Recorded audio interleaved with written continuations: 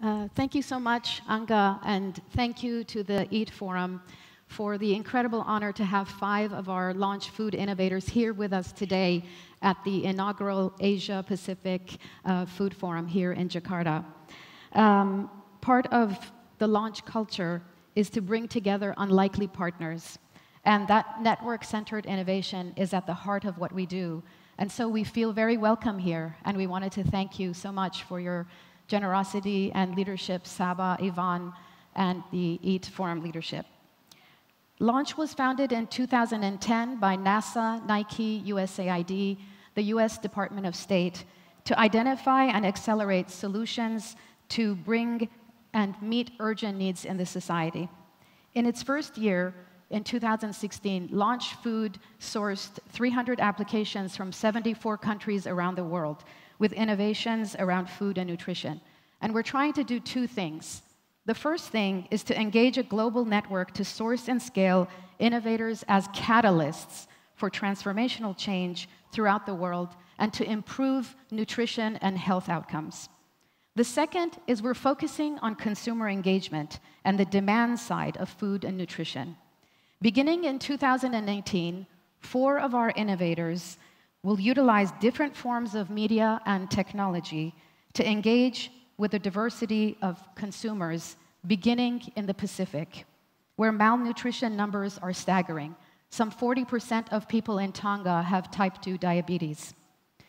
Through a reality TV cooking competition show, through a virtual reality educational program, artificial intelligence, gamification, and data storytelling, we hope to inspire healthy eating and bring back pride in traditional diets. This is a collaboration very much anchored and guided by local ministries of education in the Pacific nations.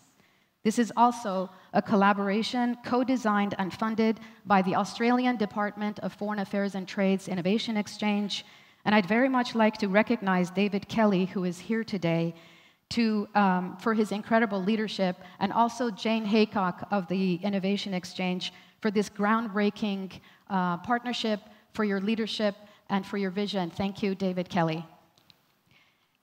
This morning's session is all about turning ideas into scalable solutions, and several of our innovators, including Chef Rob Oliver of the Pacific Island Food Revolution, Alva Lim of the Agora Food Studio in Timor-Leste, Fraser Taylor of Food Switch, and later Joanna Kane Pataka of Smart Food, will be sharing their insights and vision for the future of food. We're eager to learn from them. We're also eager to learn from other innovators who are here. And as part of the ethos of this forum, it's incredible that these innovators have already begun networking with one another. They are the faces and voices of innovation. Their stories allow us to witness the promise of disruption, to believe in the intimate creative bridges that they are building and designing within consumers with social impact and sustainability at the core of everything they do. It's this convergence of this kind of authentic, strategic, hard work overlapped with the needs of a society and viable business model when social movements for change are born. This morning, it's all about sharing stories with one another and listening. They say that stories recall our past, but the most memorable ones will heavily influence our future. Ladies and gentlemen, let's meet the future of food. Thank you.